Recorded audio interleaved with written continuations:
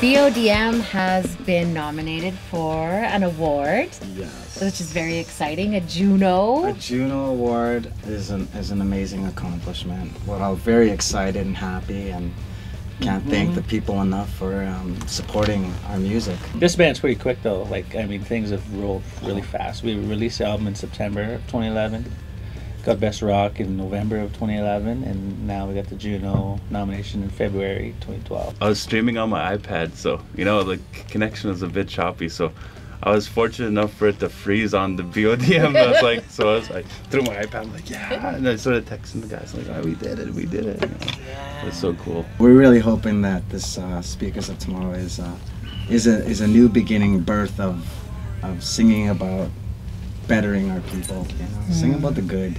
It's just like celebrating family, celebrating culture, celebrating youth, you know, making them the speakers of tomorrow.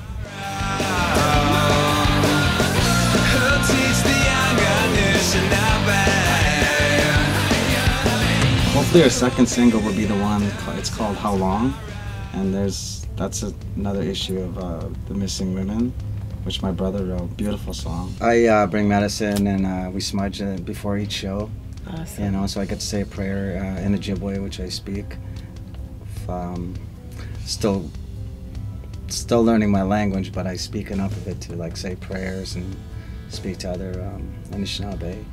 But it's a tough balance. You know, I think that actually keeps us grounded as Aboriginals. You know, when we smudge, you know, like, we don't care if it's like 5 minutes before showtime, whether it's BODM or Buffy. We tell the manager, like, you know, you got to hold on until we finish doing our ceremony.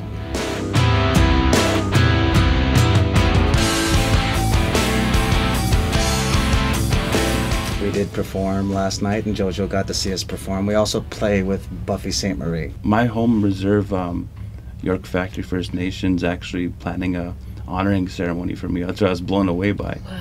It's like, wow, you know, cool. Congratulations. And like, my chief is really supportive of me, and, you know, wants me to come back and share some of the stuff I've learned on the road and touring with Buffy.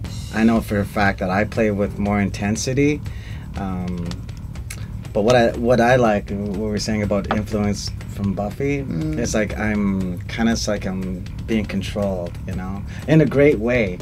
It's more like finesse. I'm doing rockabilly, like you were saying. I'm doing folk. I'm playing with brushes, you know. It's like different stuff. I'm playing with in-ears, and track is going on. Me as a guitar player, definitely. Like, I've rockabilly and country. You know, haven't played that stuff for 10 years, 15 years before Buffy came along, you know. Definitely something we're used to, I guess, because we've been playing in bands all our lives.